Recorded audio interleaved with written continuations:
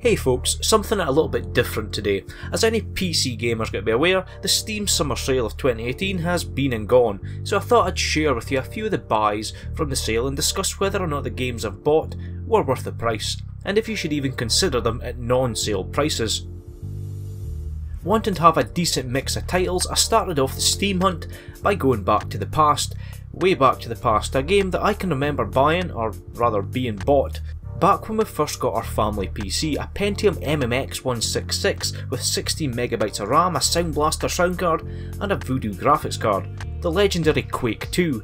Now booting it up on a modern system, the high resolution 640x480 I remember being so amazing, well certainly compared to the 320x240 of software anyway, was pretty underwhelming, but that doesn't mean that Quake 2 has been relegated to being unplayable. There are some really nifty patches. I'm using the Yamagi patch here, which is absurdly easy to install, being available as a one-click executable, and this adds more modern GPU support as well as high resolution monitor support, meaning that I was able to download the game and mod and get the game running at 1080p ultrawide in less time than it would have originally taken for me to install the game from the CD back in 1997.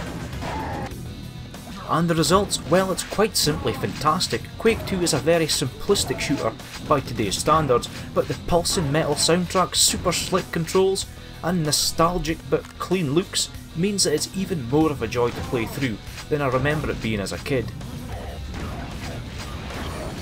The story is typical 1990s throwaway affair. You're a marine that crash lands after an invasion goes wrong, and you've basically got to fight your way out of an alien stronghold, taking out everything in your path. NPCs are either there to kill you or be killed, and that's all you really need to know. For the time, Quake 2 was the pinnacle of PC gaming, and being able to play through it again with support for modern hardware is brilliant, and at less than £1, it's a piece of PC gaming history that everybody should play at least once, even at its normal price of £3.99.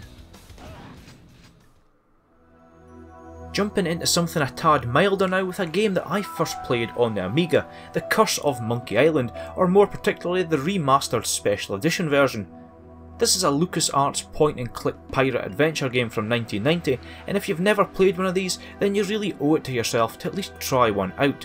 The writing in these games are as witty, smart and on the point as it was nearly 3 decades ago, and the special editions we've got here allows with the press of a button to switch between gorgeous redrawn visuals and the original Scum interface. This is the kind of game that you only intend to play for 30 minutes or so, but you can quickly find yourself being sucked into the world with its great writing and beautifully remastered soundtrack. If you've ever found yourself sitting at your desk with a severe case of FPS fatigue and want something different, then this would be the perfect antidote for that. The great romp through the very tongue-in-cheek world of Guybrush Threepwood is almost therapeutic in 2018, and it's a great way to see where PC gaming was before Doom was even a twinkle in John Carmack's eye, and for under £3, or even the usual price of £8 here in the UK, it's definitely worth a punt. Fast forwarding about quarter a century or so to a game that I always wanted to play, but having a PlayStation 4 as the console of choice, I never was able to. The Microsoft exclusive Quantum Break. Or should that really be Quantum Broke? I mean, it's been 2 years since the even worse DirectX 12 port of this game limped onto the Microsoft Windows Store, and while the later Steam DirectX 11 version, which was released in September of 2016, is generally considered to be better, it's still a bit of a mess. The system I'm running as my main rig consists of an overclocked Ryzen 7 CPU, 24GB of DDR4 3200 memory and a GTX 1088GB, which constantly holds its boost clocks above 2GHz. On top of that, I'm not exactly gaming at a super high resolution, with my main monitor being a 2560x1080 ultrawide. Still, Quantum Break grinds the system to a crawl at anything bar medium settings. Having a look over on Digital Foundry's analysis of the game on Xbox One and PC, they kind of come to the conclusion that the medium preset is basically what the Xbox runs at. So to be getting that level of lower visual fidelity, albeit with a frame rate closer to 60 FPS than 30, it's a pretty unforgivable case of dreadful game optimization, which is a shame because when the game works, it's actually quite good. It's absolutely not on par with other console exclusives like Uncharted 4 or Horizon Zero Dawn in terms of actual gameplay or the visual quality, but the developer, Remedy of Max Payne fame, does create an interesting world with a decent sci-fi story, and the gunplay is really good when it works. If it was a TV show, it could be something that you could easily binge through a night on Netflix, for example. Speaking of Netflix, the gameplay levels are interwoven with 30-minute or so TV show segments, which are certainly better than the usual live-action film sections we see in some games. Again, this is like an okay Netflix show, which for a game I guess could be pretty high praise. These sections are streamed though, so if your connection is capped or you've got limited bandwidth, expect to see the buffering notification pop up more than once per episode. All in all though, it's a decent if not spectacular game, engaging while at the same time being completely forgettable and infuriatingly badly optimised. In the Steam sale it cost me £7.49, which was certainly an easier pill to swallow than if I bought the game at the normal £30.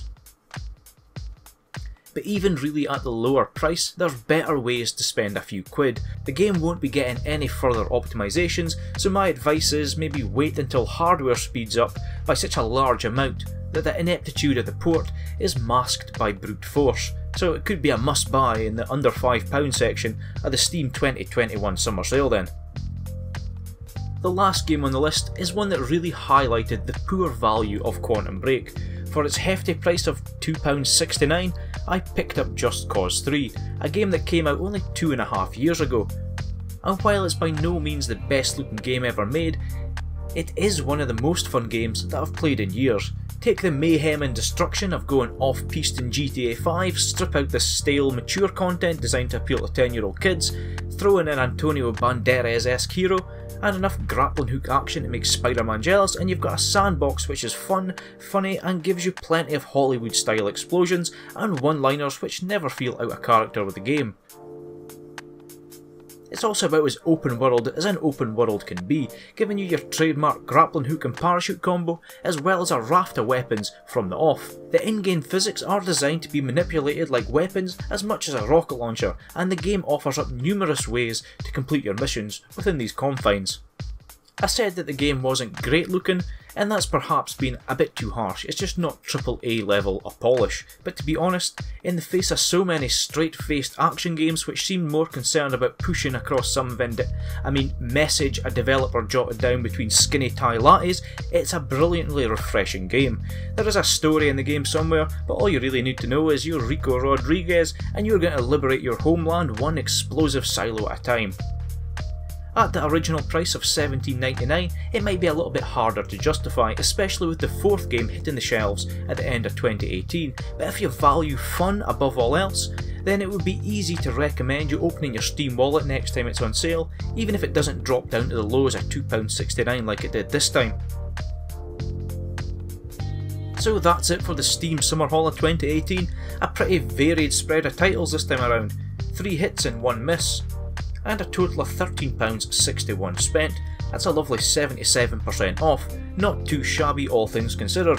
But I'm going to leave it there folks. I'd love to know what you've snagged in the summer sale, and if you disagree with any of my picks. Remember to hit that subscribe button if you've not done so already, and of course I'll see you all in the comment section down below, and in the next video.